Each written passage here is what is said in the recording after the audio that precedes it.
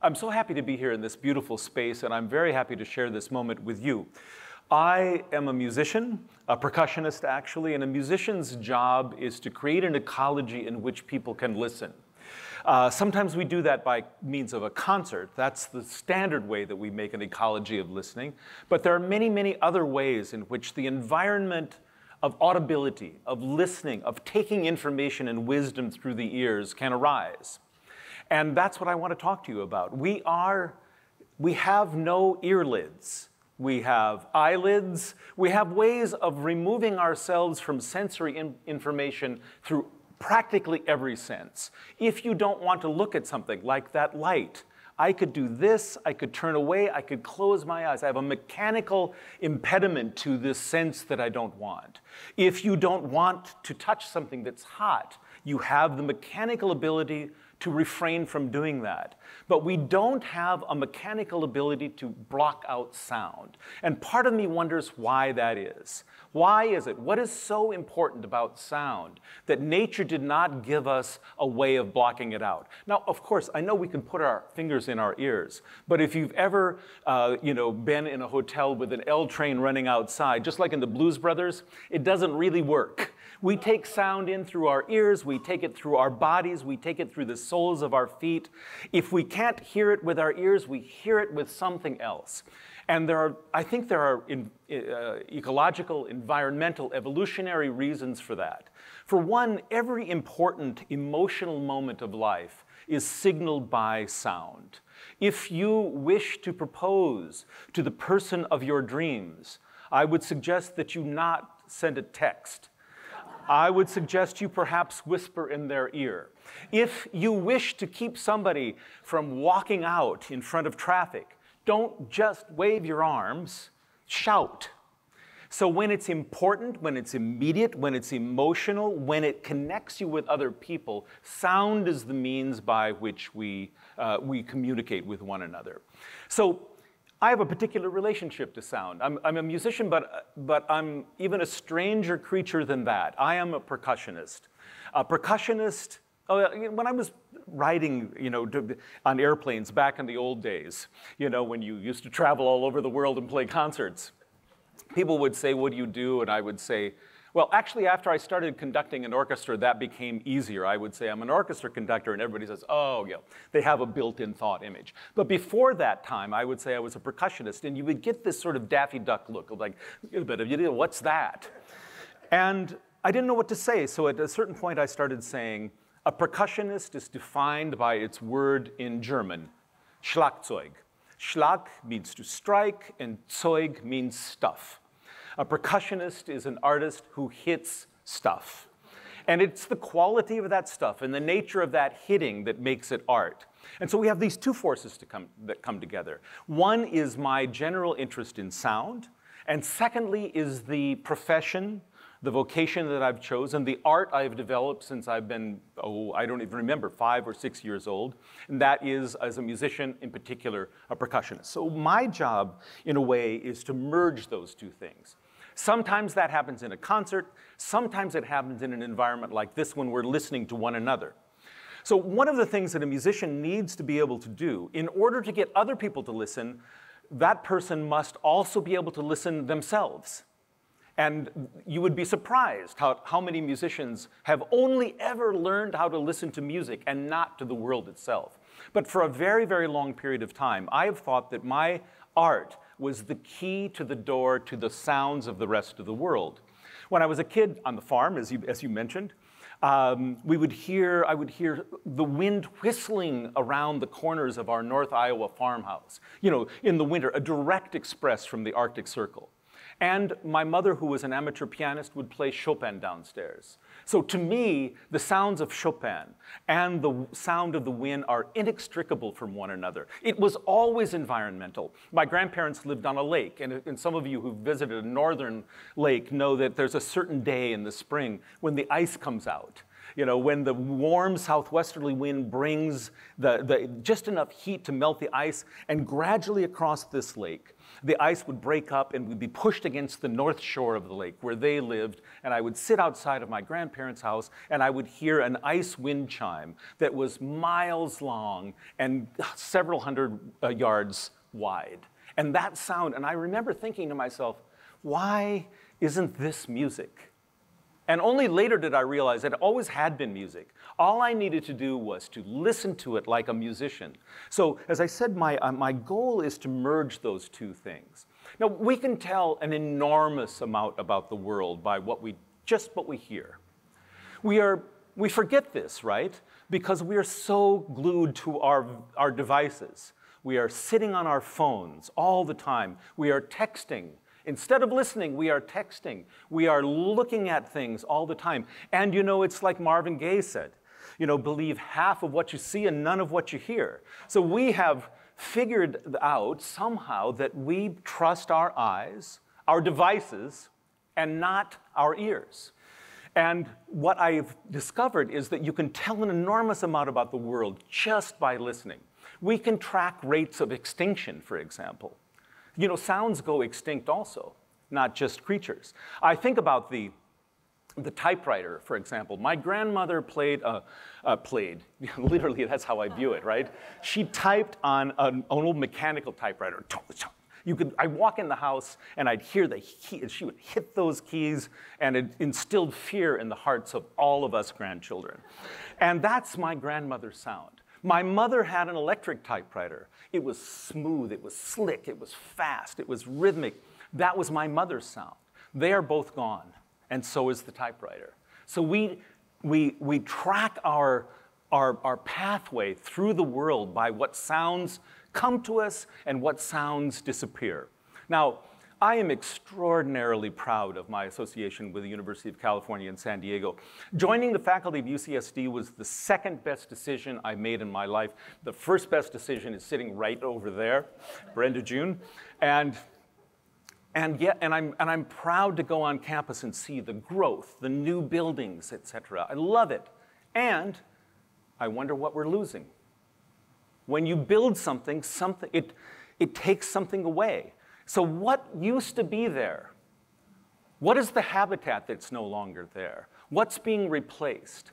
And when I was first on campus, 32 years ago, you would hear the sound of air, of wind, through the eucalypts, around the corners of buildings, things like that. Now you hear the sound of air handling.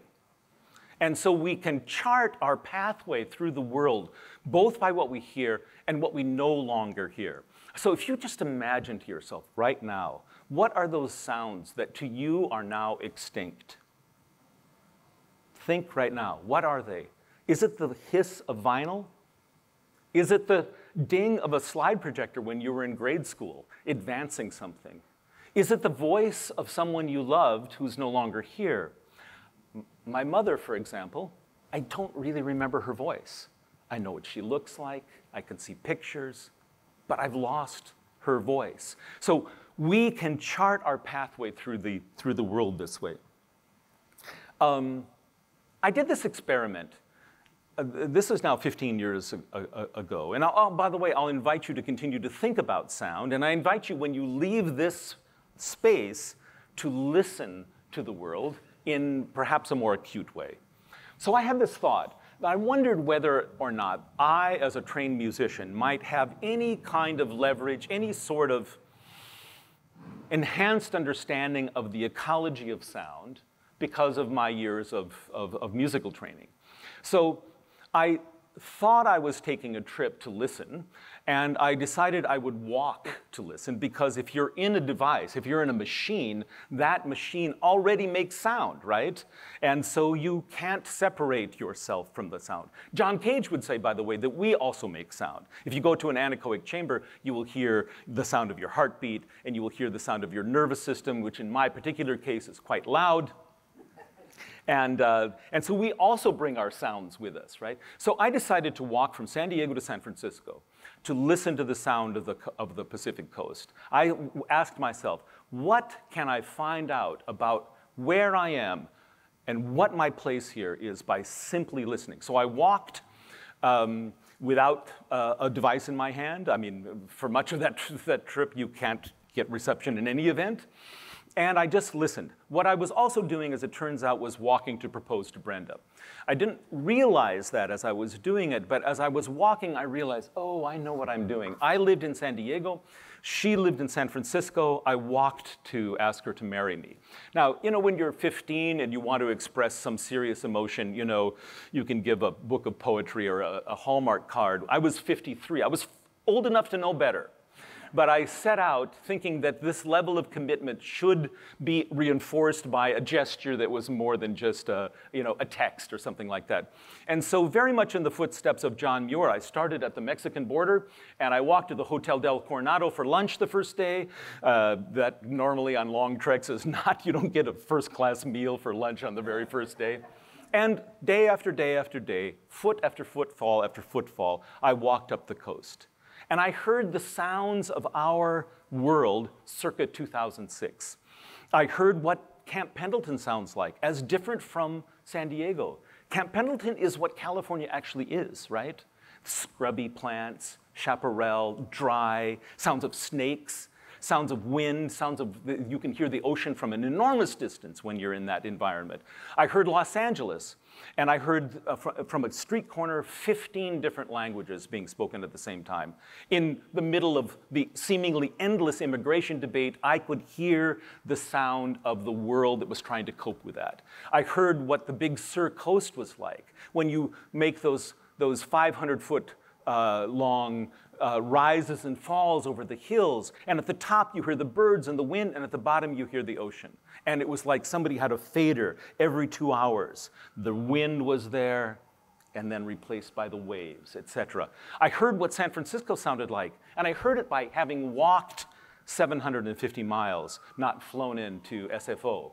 And so it became this moment at which I thought, we know something is happening, right? Something probably not great for somebody. And so I realized that at this moment, I needed to listen to the world.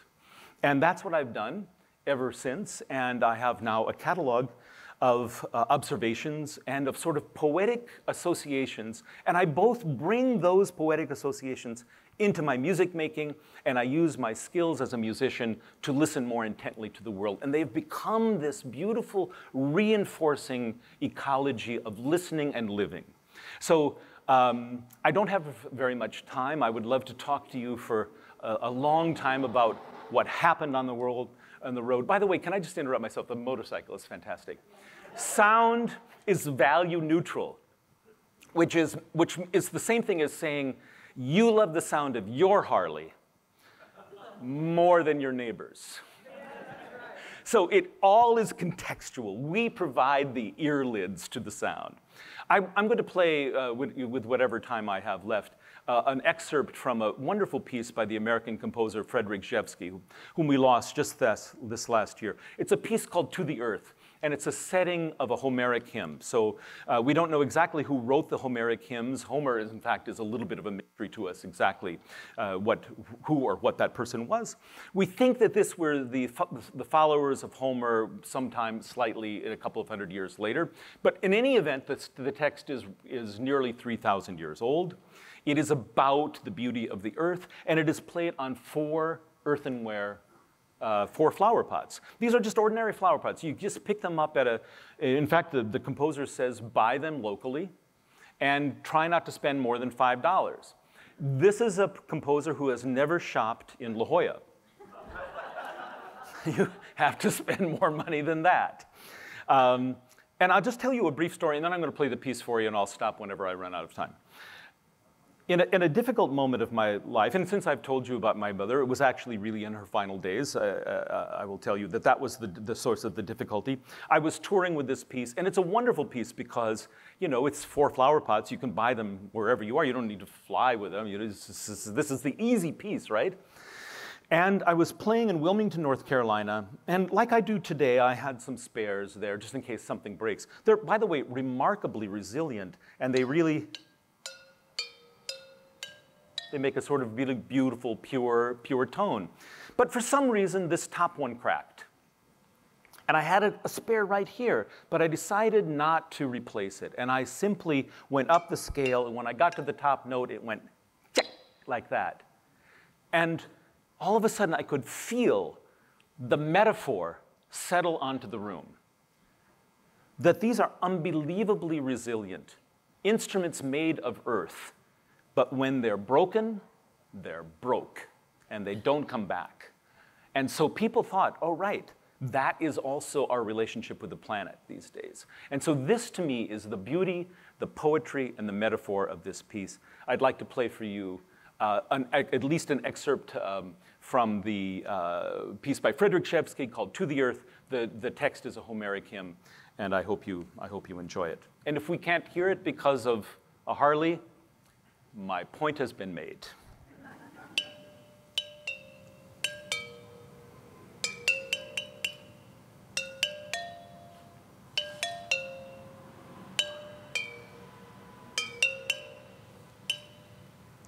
To the earth, mother of all, I will sing the well-established.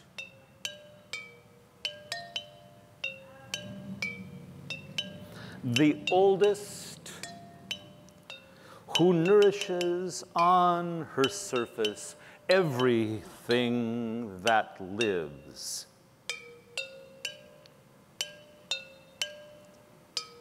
Those things that walk upon the holy ground, and those that swim in the sea, and those that fly. All these are nourished by your abundance.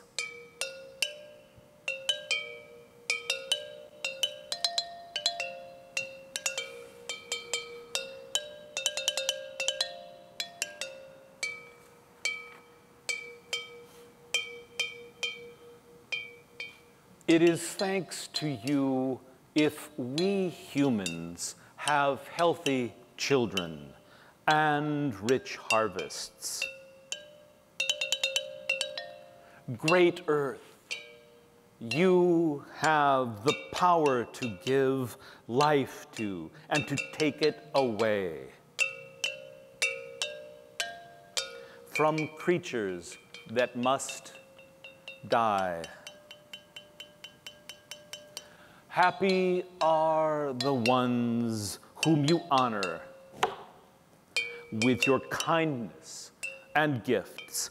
What they have built will not vanish.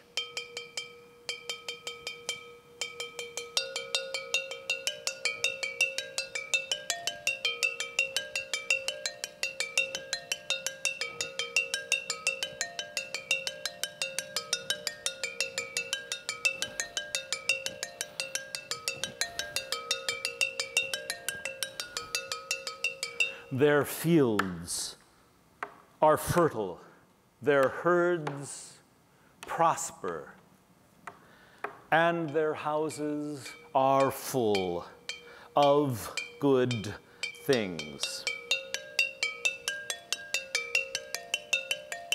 Their cities are governed with just laws. Their women are beautiful. Good fortune and wealth follow them.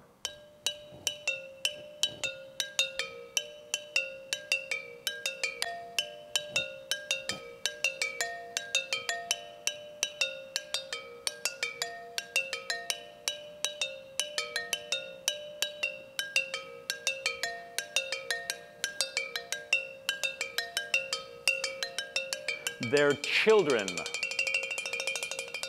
are radiant with the joy of youth.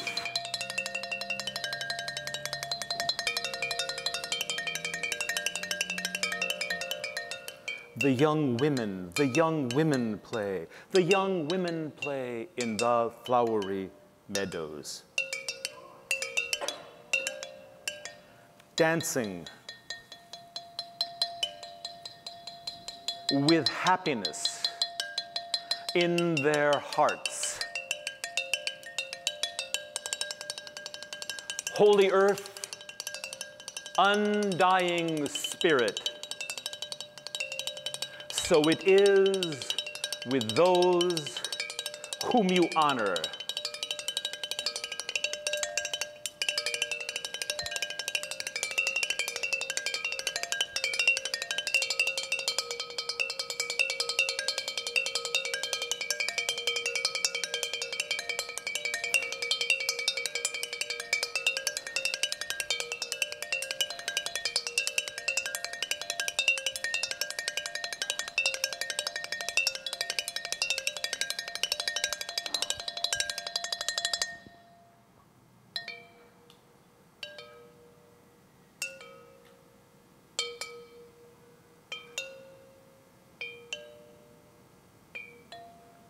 Hail to you,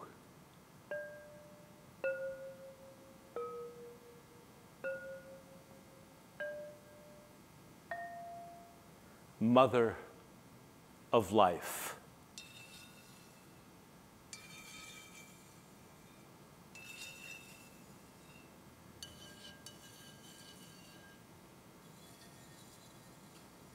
You who are loved by the starry sky,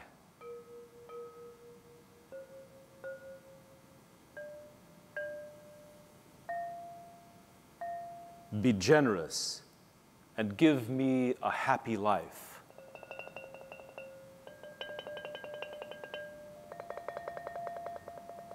In return for my song,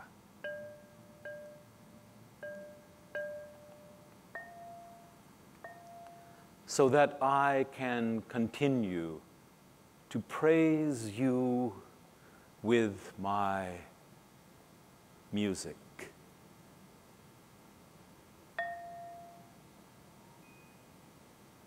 Thank you. Thank you. Thank you very much. Thank you.